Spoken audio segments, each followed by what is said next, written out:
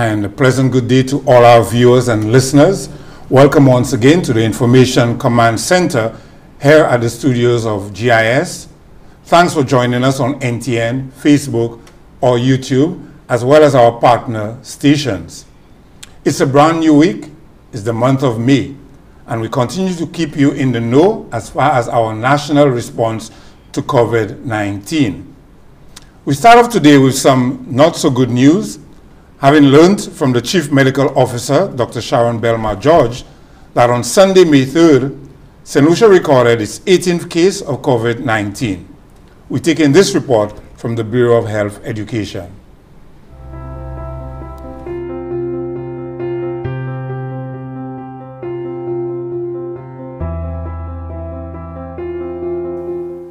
As of May 2nd, 2020, the World Health Organization reported a total of 3,267,184 confirmed cases of COVID-19 globally, with 229,971 deaths. There are now 1,340,591 confirmed cases in the region of the Americas. As of Sunday, May 3rd, 2020, St. Lucia recorded another case of COVID-19, bringing the national total of confirmed cases to 18. A total of 52 samples were tested on Saturday, May 2nd, 2020. The individual is a 51-year-old male who sought care at one of the respiratory clinics with a dry cough, but none of the other accompanying symptoms of COVID-19. He has no known travel history, and we are in the process of investigating the source.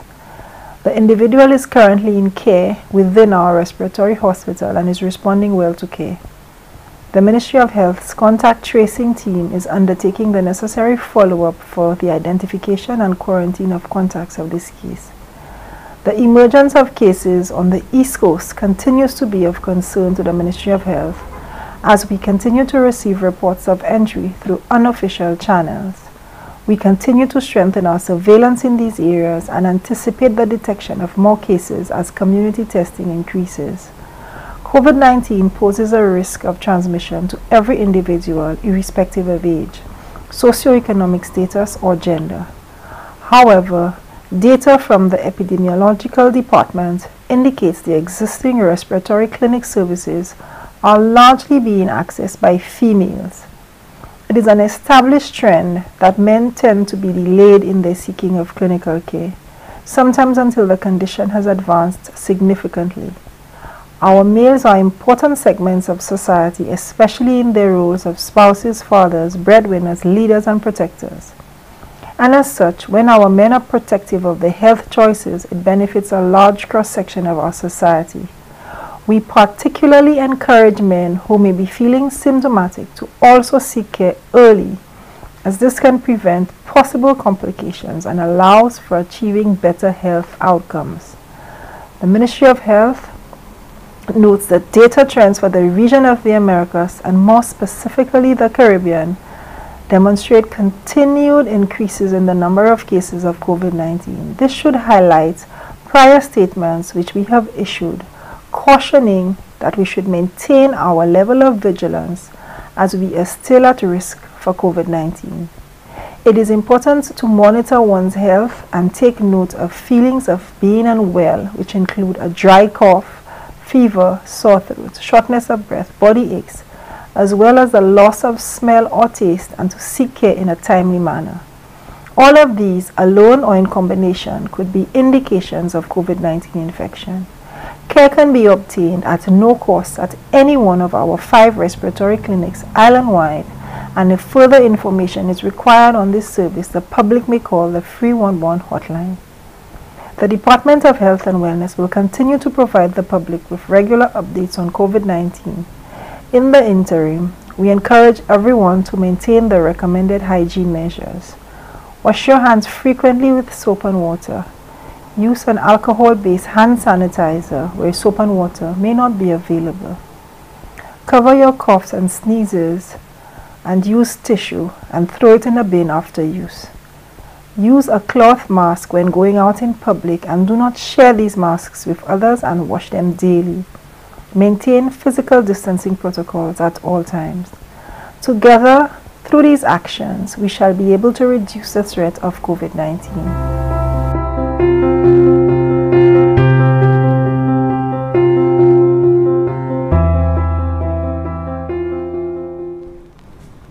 So, a total of 18 positive COVID-19 cases being recorded here in St. Lucia.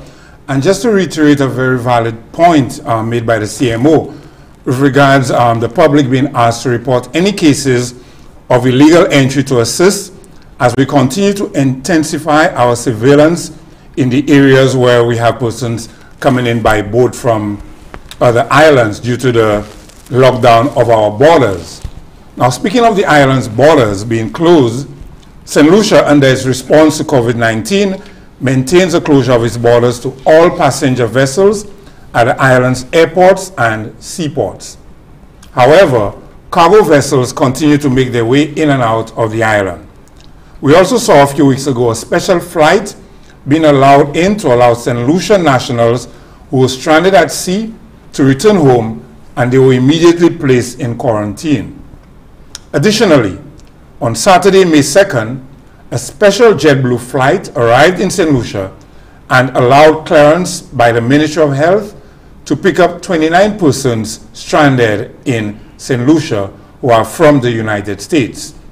However, no passengers arrived on this flight, no one disembarked.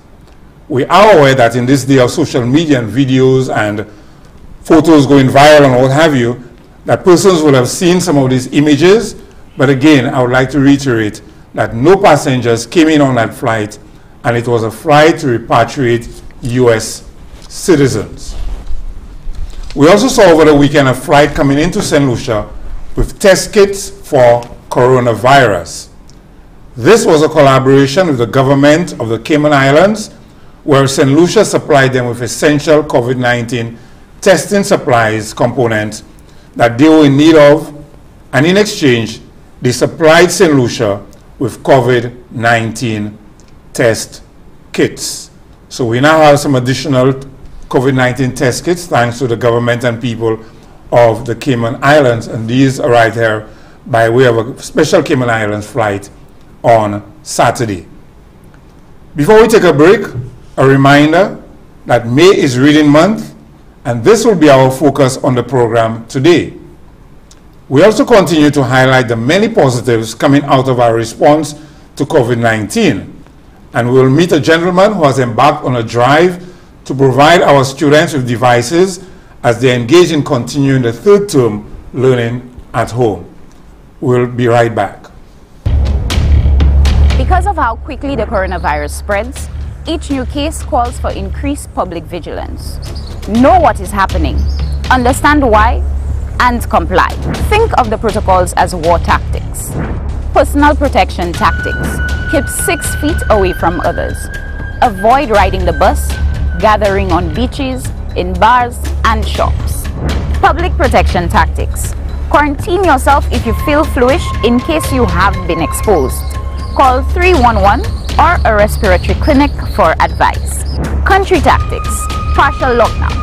Supermarkets, small grocers, pharmacies, and ATMs are accessible before curfew. Total lockdown. Everywhere stays closed 24/7 for a stipulated period. Team tactics. Don't only follow the protocols, be a protocols police. Let's win this. Together let us win this war. St. Lucia be a soldier. Together we can beat this corona. And welcome back. As I mentioned earlier, May is Reading Month, and today in studio with us to talk about this from the Ministry of Education standpoint is Angel Caglin, Curriculum Officer for English Language.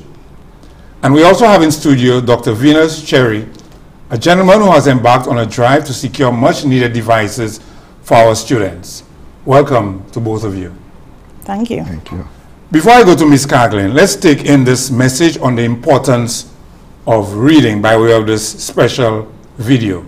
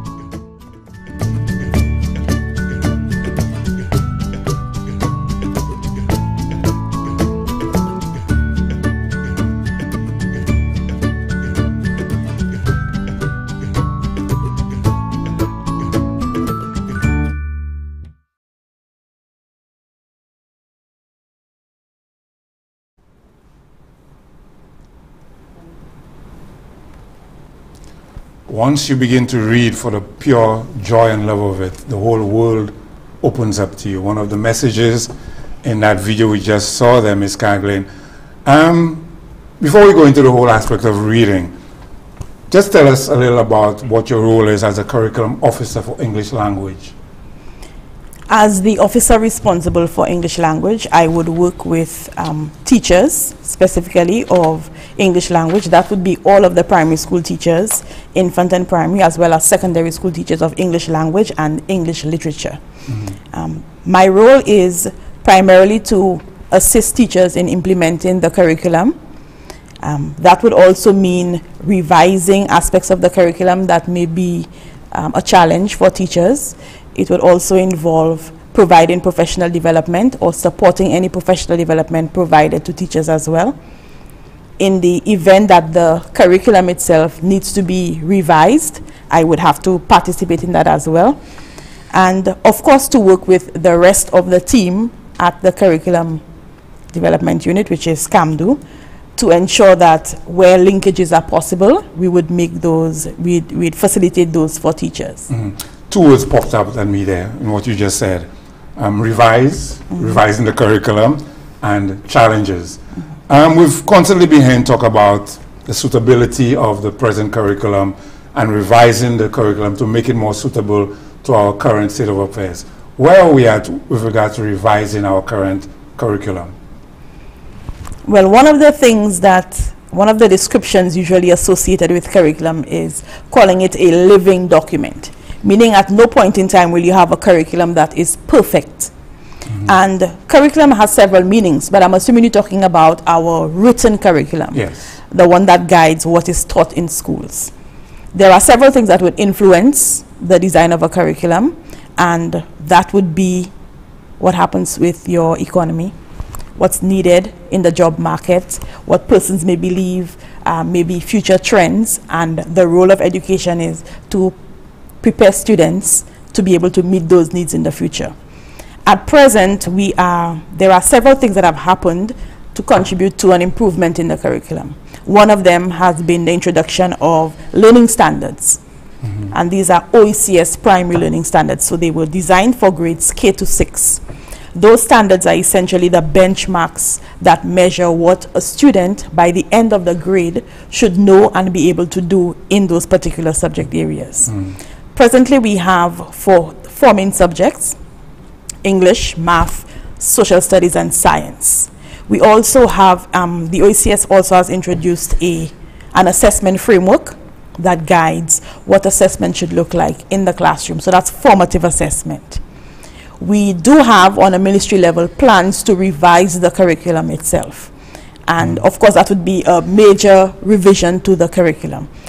And of course, you know, we've been thinking about what direction should be taken when it comes to revising that curriculum. And clearly the events that are happening now provides us with even more information or more perspective on what that revised curriculum should look like. Because I think one of the points you were making before we came on air, that we cannot go back to normal after COVID, because you have kids learning a certain way now at home, and then to go back to the regular classroom format or what have you might be the new challenge for them. Yes. And there are several reasons why we should not be thinking about going back to normal. This crisis has shown us what some of our gaps have been, but more important, it has provided us with so many opportunities. And hopefully all of us as educators and as parents and as other interested persons should see and really see how we can begin addressing or seizing those opportunities. And that's kind of where Reading Month got its whole, this new Reading Month got its whole birth from. Because we're seeing places where our teachers may not have been before in terms of managing information technology to teach students, to support students. That is now happening. We're not saying it's happening, you know, at the same level, because we have to respect the differences in circumstances and abilities that students have, that parents have, that educators have. So that's one aspect of it. We also have what should go into that curriculum? You know, there's been a major question of whose knowledge is of most worth, that ancient question. And really that knowledge, whatever knowledge is most important, changes depending on the circumstances in a country, the circumstances globally. So now we have opportunities to start thinking about really what should our curriculum look like in the event that we have a disaster or an event that, unlike any other, by the way, which allows people to come together, this one is actually forcing persons to be apart. Right? So now we can begin to think about what do we do in that event? How do we ensure that things like independent learning and critical thinking are embedded in the curriculum and really embedded in the strategies that we use to teach students? You made another very valid point before we came on air, and I found it very interesting, the way you differentiated between homeschooling as opposed to learning from home. Just go over some of what we discussed earlier. Right. So many persons they're saying online, you know, homeschooling starts today. And technically homeschooling, you need to know the curriculum. You need to know what should be taught to a child. You need to know what content, what skills, what attitudes they need to develop. And as far as I know, in most places, you need permission from the education authority to homeschool your children. But learning from home is different. We're not expecting parents to be teachers. We're not expecting parents to be aware of the curriculum for English, for math, for science, etc. But education does not happen only in a school building. Learning happens everywhere. And that is why we have lifelong learners. So learning from home is different. Learning from home is, let's see how we can use a combination of teacher support in whatever way it may come. It may be online for some. It may be through educational packages that come to the home. That supports the formal learning curriculum. But we also have a lot of learning that can happen in the home when you're cooking, when you're designing, maybe redesigning a recipe, when you're doing gardening, when you're sorting clothes.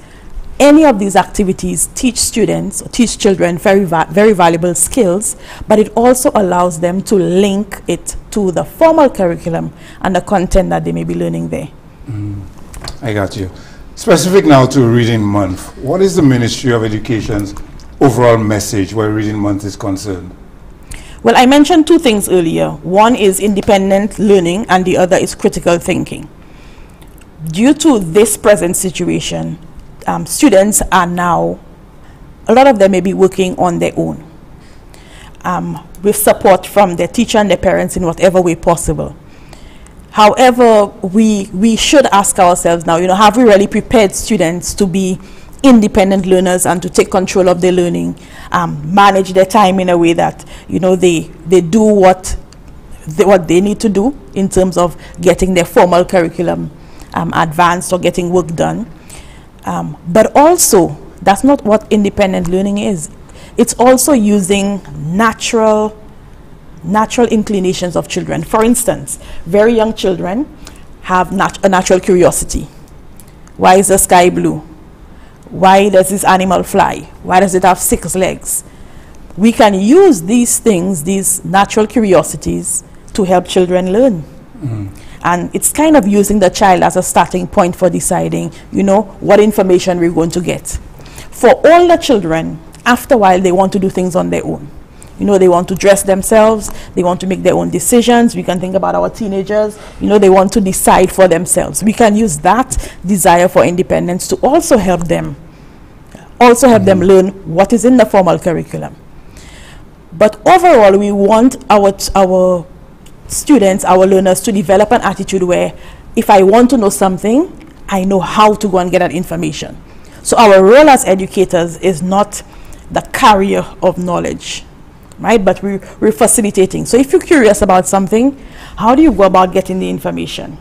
What media, what platforms do you use? How do you make sure that you're finding what you want to find?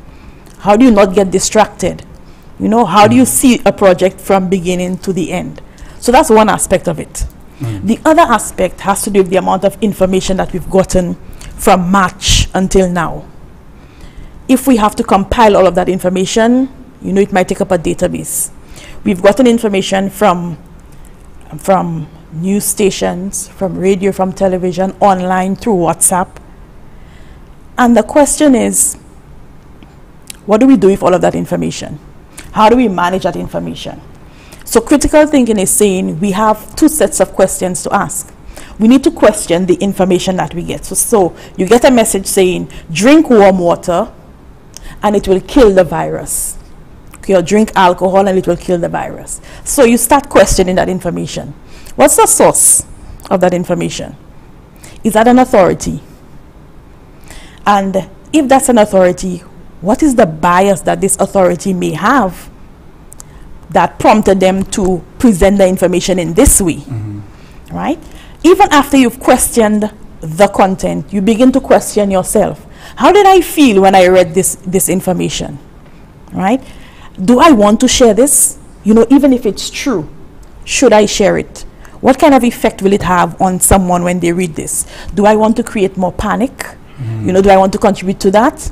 So should I share it? So critical thinking is saying that we should question this information, but go a little further. Create information as well. Create content that is positive, that is useful. So it's against this backdrop that we're looking at this reading month, which is very special because it's at home, you know, where reading should be, where learning should be. We're looking at readers as independent learners and critical thinkers, and that's our theme for the month. Given that, like you mentioned, persons are at home practicing social distancing and students are now having to be engaged at home, how do you envision the output or the outcome of your program? First of all, just tell me about the program that you had planned for the month of May, where Reading Month is concerned. Well, one of the things we want people to see is that reading, you know, in the school environment, reading has a goal. And that goal is, we like to say, comprehension. And usually, any student will tell you when they read, they're supposed to either answer some questions, or write something, or react in some way. But why not just read to satisfy yourself, right? Why not read to satisfy your own curiosity? Why not read to distress? Why not read just to enjoy? But we also want to put reading in context. So like I said before, as educators, we may just repeat, the end goal of reading is comprehension. But as we were talking before, the end goal of reading is not necessarily comprehension. It's to be able to use this information in some way, to build out new meaning or new understanding for ourselves, or even to build new content. Now, with that in mind, imagine this happening at home. So it's not about something that you do because the teacher requires you to do it, or because, you know, you have to hand in something. You're doing this because it's just part of life and part of learning. So the calendar of activities that we came up with reflects the varying circumstances that we have among teachers, among students, among families. We have persons with different abilities, different interests. It also considers offline and online activities. We have to respect people's circumstances. There are activities that you can do individually. There are activities you can do collaboratively. So some quick examples. A word challenge. You decide today, I am only going to use 20 words. You select those 20 words beforehand. And in speaking with anyone, responding to any questions, you use just those 20 words. So you're challenging yourself now to be more aware of how words can be used in different ways. A collaborative activity for families is something we have called story wording, where you have one member of the family begins the story, the next person adds on to it. Right? All of this is learning, but it's in context and it's very non-threatening. You have family movie nights. There are many movies based on books. So you read the book, you watch the movie, you compare the two, right? We're even trying to get, we try to make sure that we're actually doing things that students are interested in. So you know those TikTok challenges. Right. So we're going to put one out there, right? We have this Don't Rush challenge, you know. you come looking all, I woke up like this, and then you have your brush and you touch the screen and wow, you're looking fabulous. So let's twist that and do something with reading. You're reading your book, and then you touch your book to the screen and you come back and you're a character in the book that you're reading. Sounds like fun. Right? Sounds like fun. Yeah. We've gone as far as trying to get some of our local persons. There's a young man called Donatan from, I think he's from Soufre. He did this really nice music video, on COVID-19, stay home, so on. So he's putting something together. And he's very popular on social media. Yes. And the fact is, these are the things that our learners would be interested in. These are the things that they follow. So if we want them to get the message, we have to use the means that they're using. We can't decide that, well, they have to know these things, so we're going to force them to learn it our way. So or the old-fashioned way. Or the old normal. That's right. So these are just some of them. We actually have an activity for each day. The calendar it's already posted on CAMDU's website.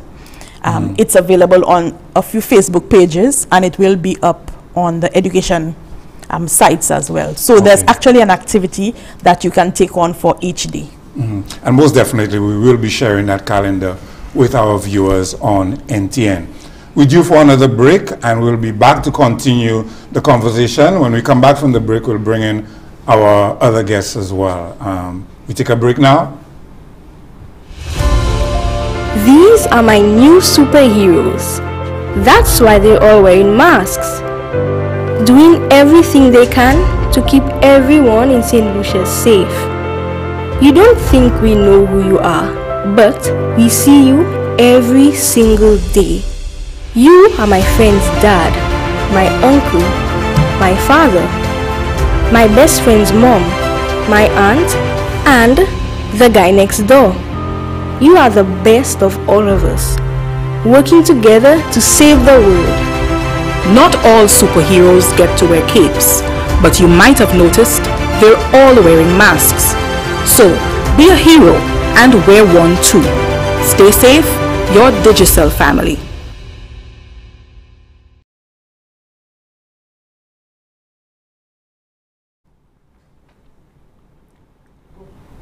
And welcome back.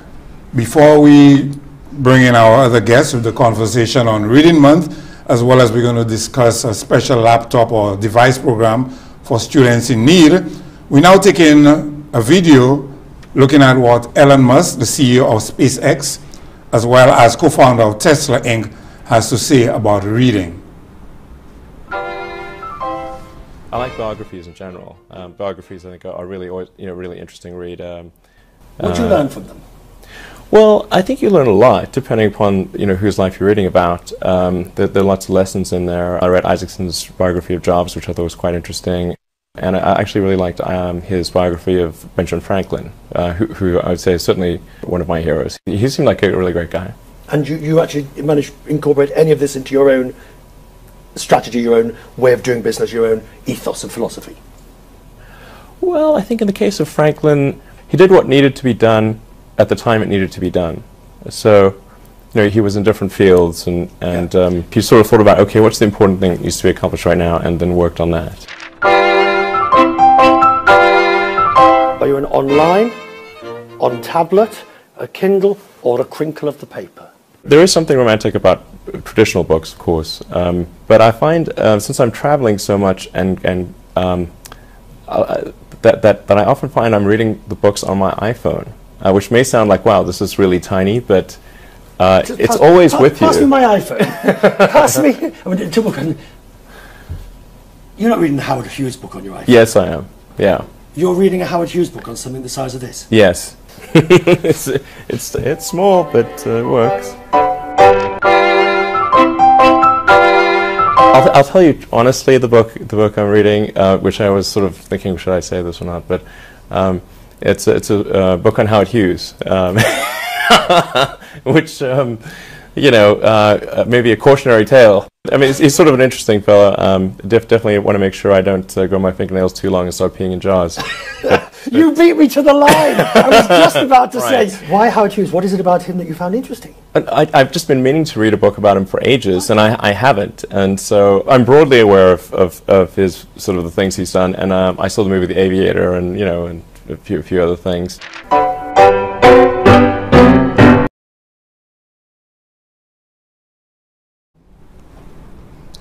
Interesting comments there coming from Elon Musk, especially talking about the romantic allegiance to traditional books.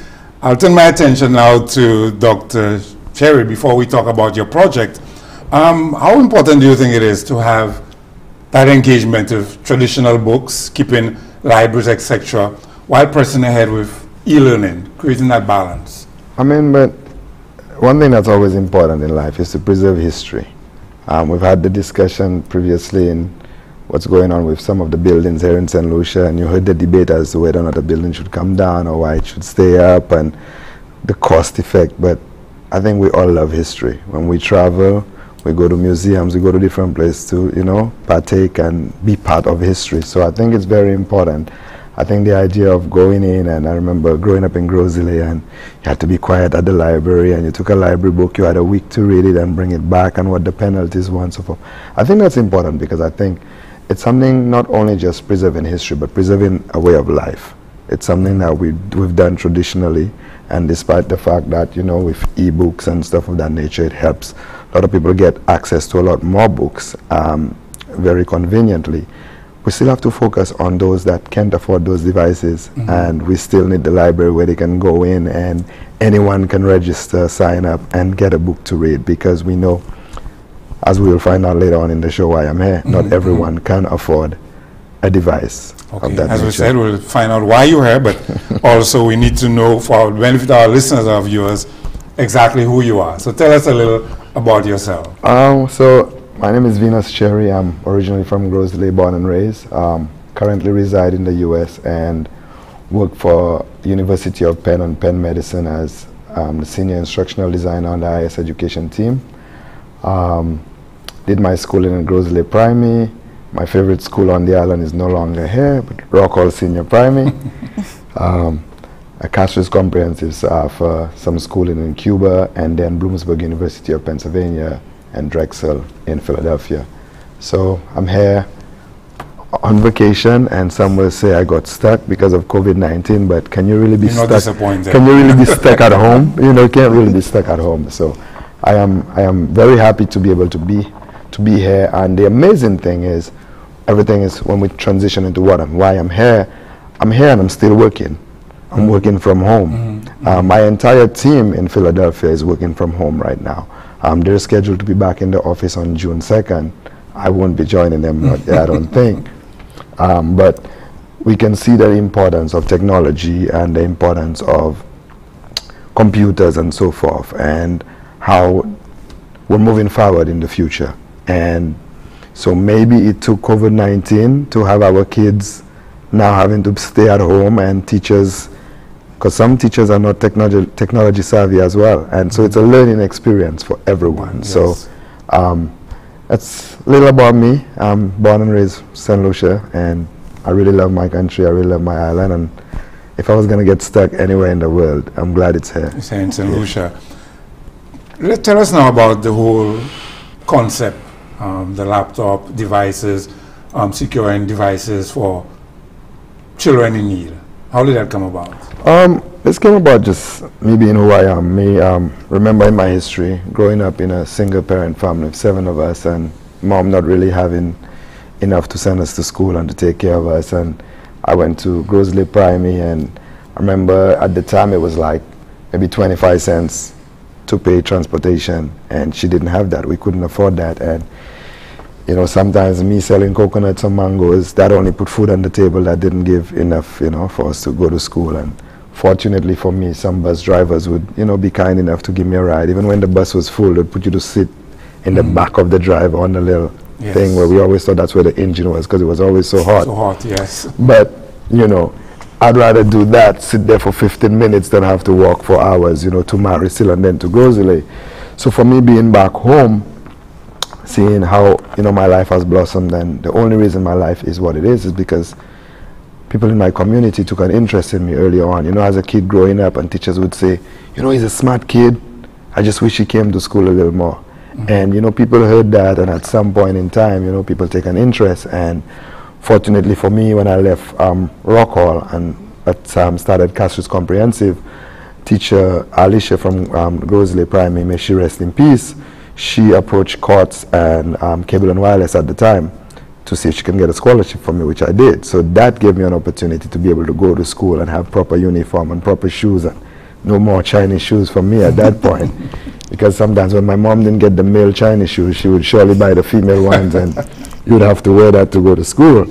So it's like I always remembered like where I came from and the reason why I'm able to have my doctorate and able to work and have a beautiful job and able to take care of my families, because people saw something in me and people gave me an opportunity to be able to get a proper education. So for me, that's very important. So when the whole COVID-19 and the ministry announced that school was going to commence, but it was going to be stay at home, immediately my mind went on all those people I know in my district of Grosley who can't afford a tablet or computer of any sort. And it's like, what can I do? And I could probably buy a few on my own, but you know, that's not very effective. So, you know, I came up with the idea, maybe people are willing to help.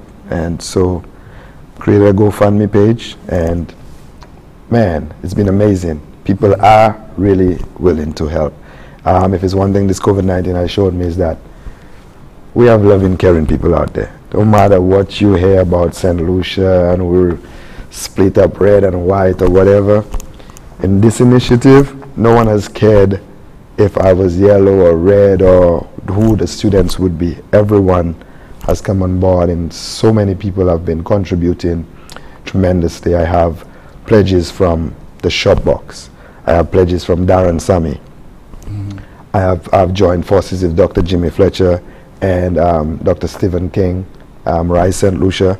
So we're combining our GoFundMes to maximize the amount of devices we can buy.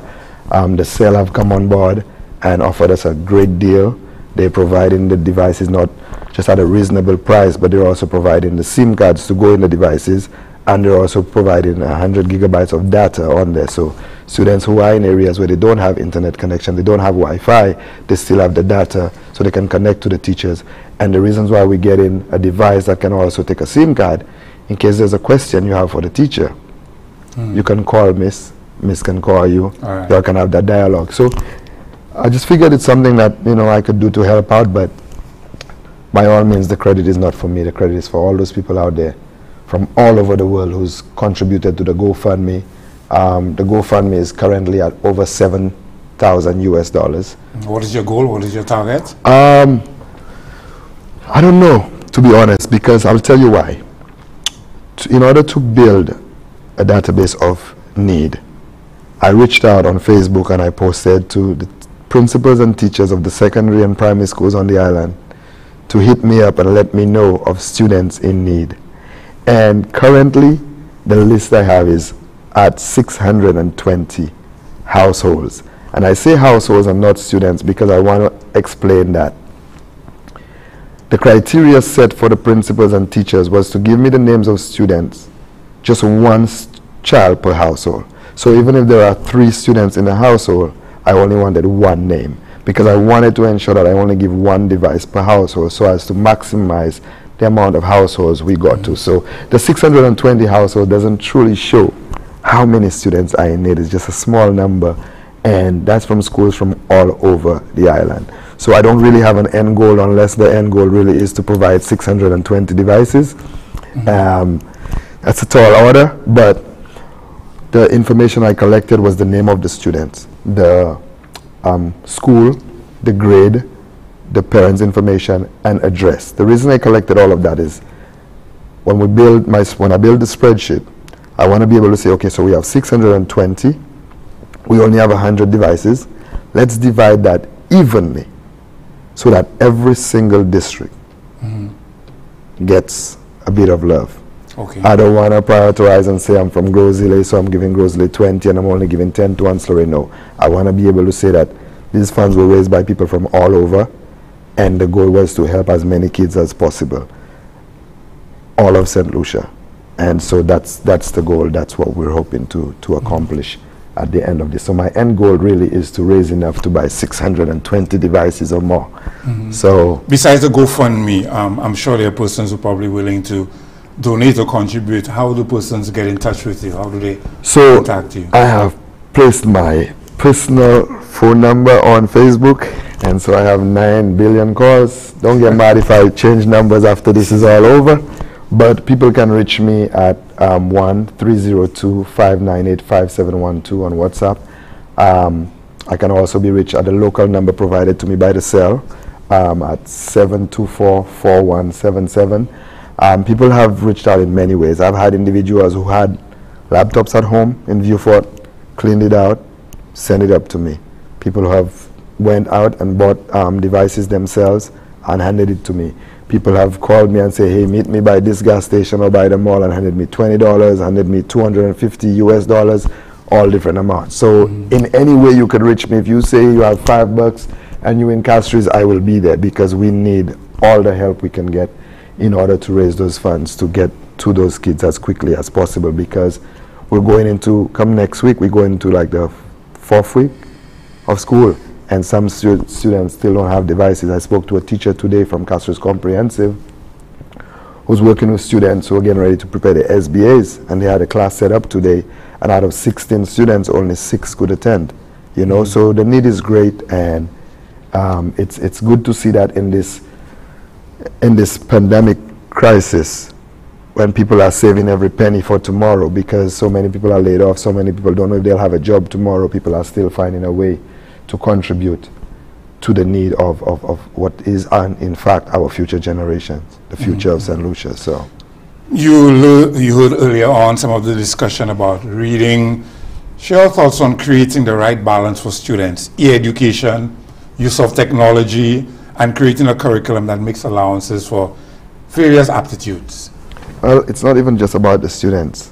It's also about the teachers. But we keep the one group that I think most times we're forgetting is the parents. We have population in St. Lucia where a lot of parents are, sad to say, not really educated. I know I grew up in a household that way. So it's like if I came home with an assignment and I didn't know the answer, I was stuck.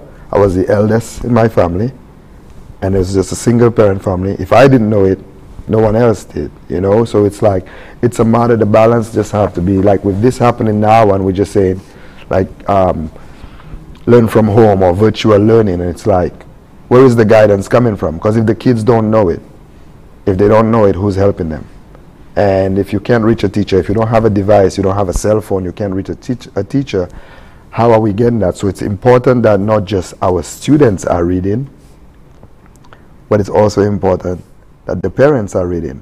And not because you didn't get an education before you became a parent that you stop trying to learn or you stop trying to educate yourself. If your kids have books at home, if you didn't get an education, read it as well. Try to understand it, have a dialogue with your child afterwards. What did you get out of this? How can you associate that with our life or what we're going through? You know, and if there's that back and forth dialogue, you'll be amazed how much more the two individuals can learn, and how much that child now, when they talk to the teacher, can be a little more prepared.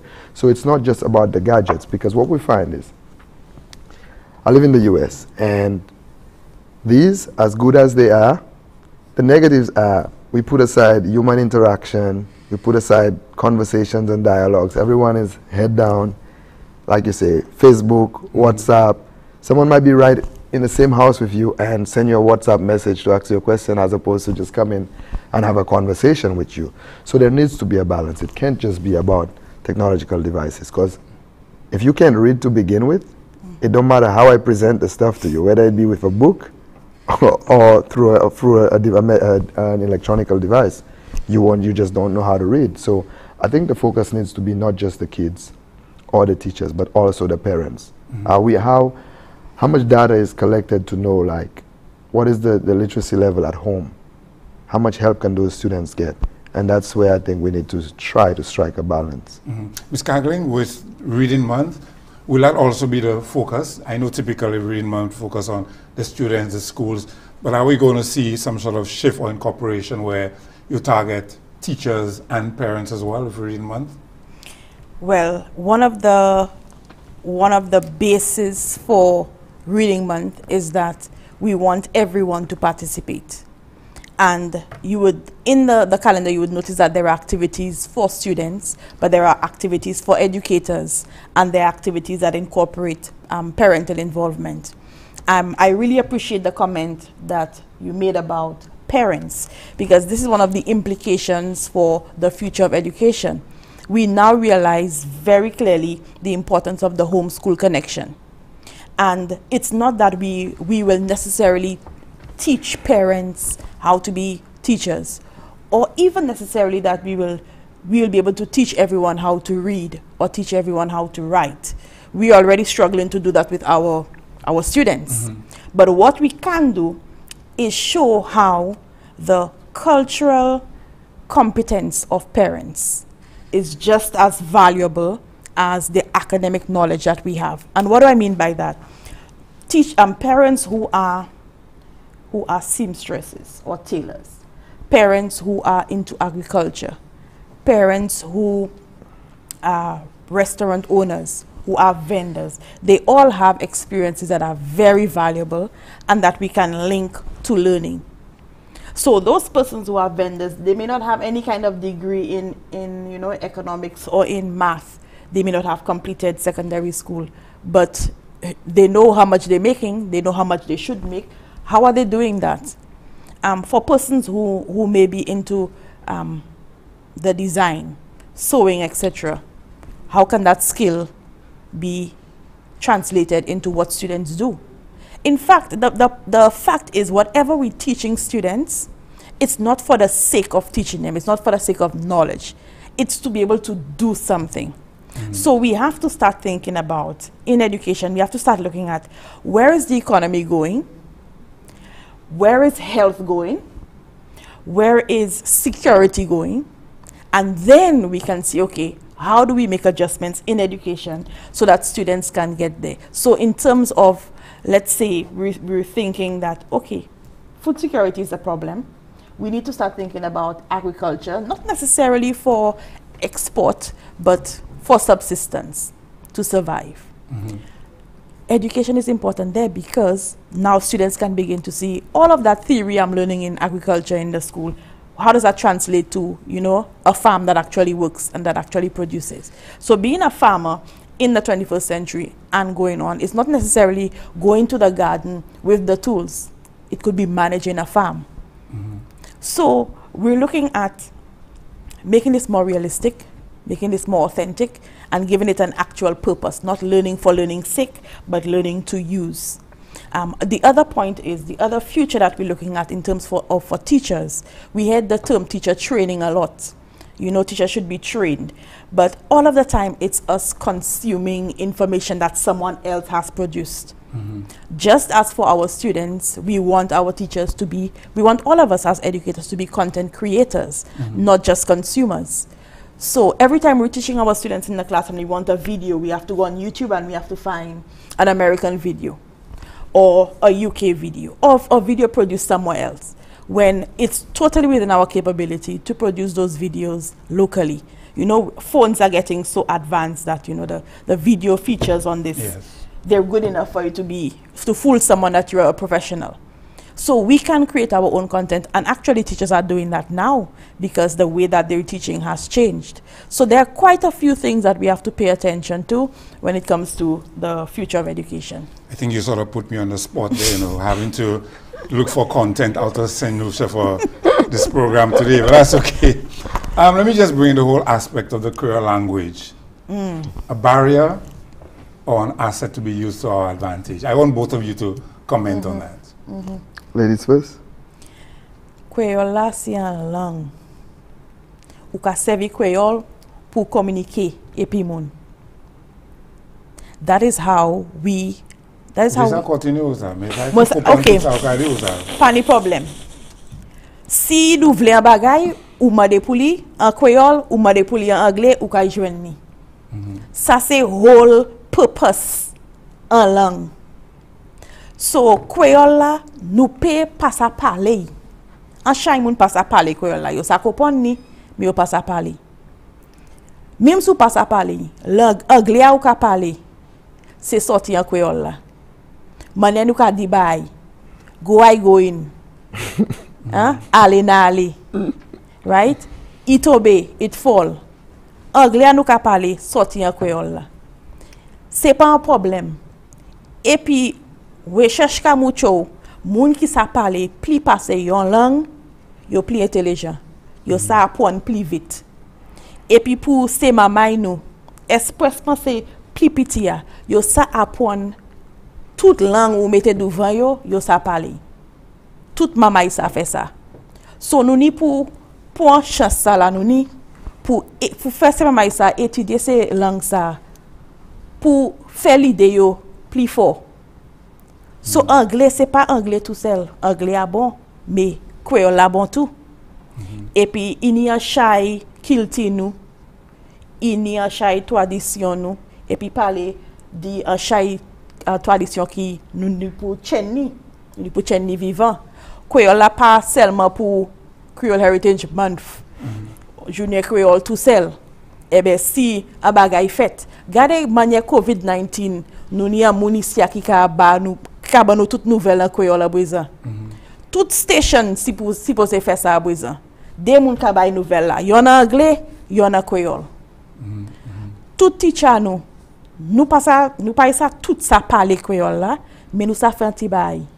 Et puis nous ça respecter langage tout monde les yo vini en classe là. Puis si moi vle comprendre l'autre langue, moi ni pour commencer puis langue là on connaître. Et pour un chay moun créole là c'est langue tché yo. Et si vous parlez en langue tché moun, yo kay apprendre, yo kay comprendre.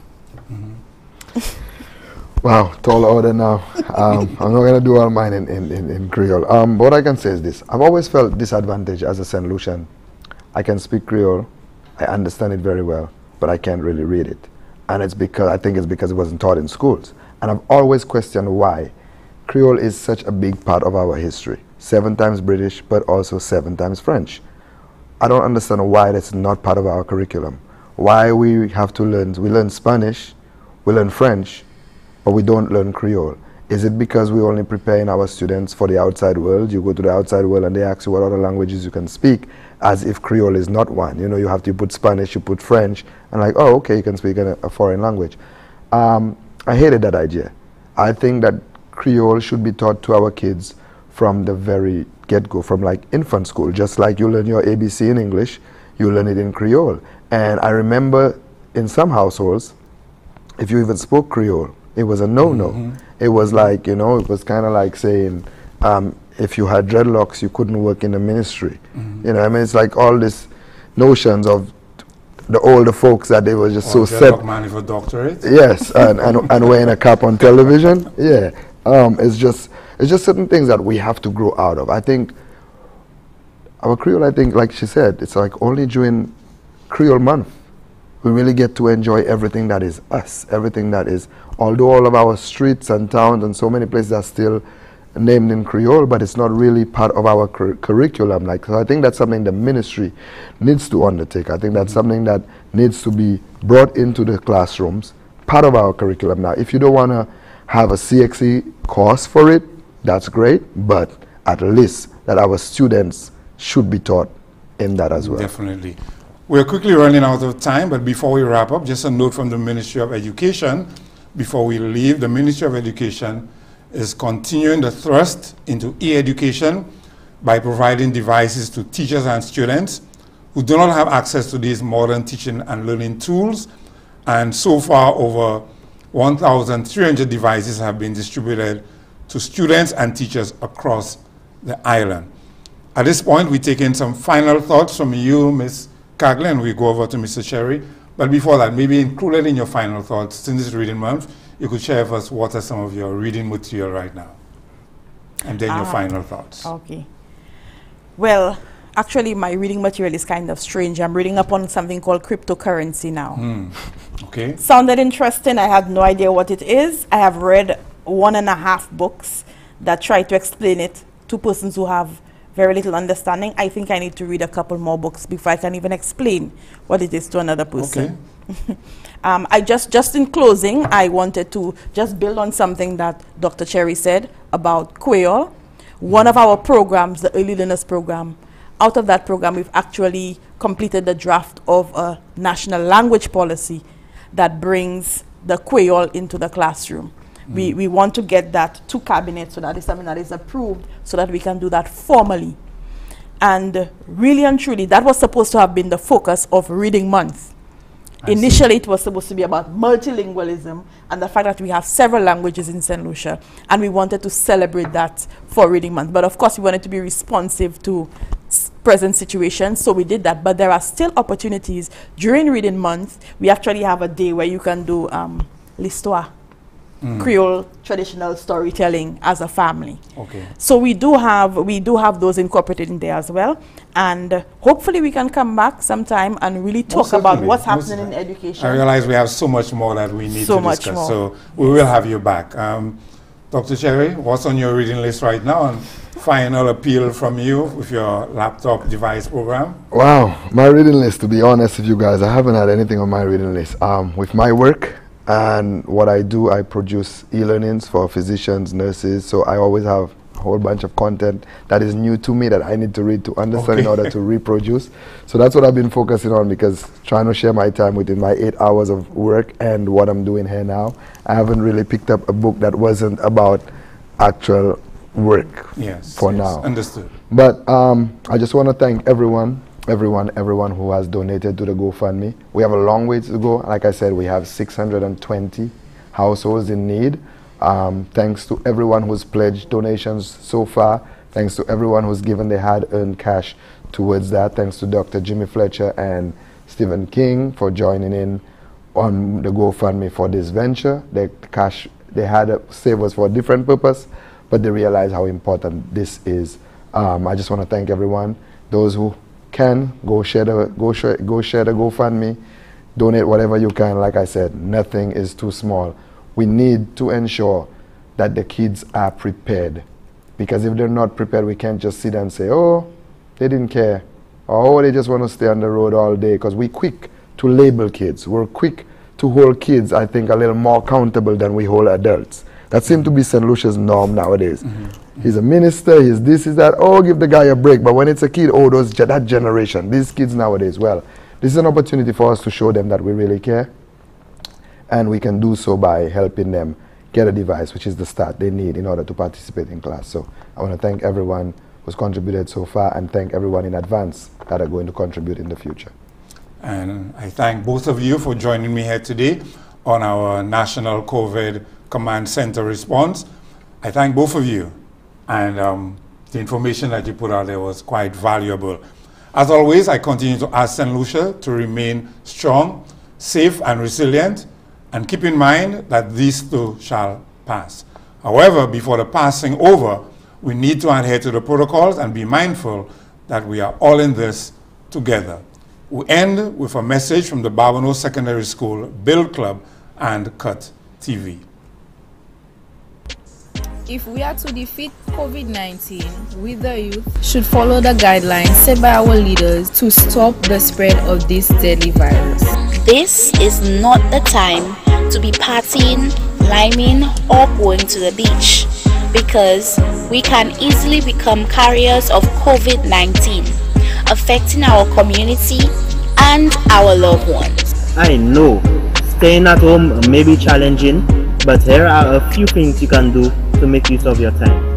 Ensure that you use the e-learning platforms provided by respective schools.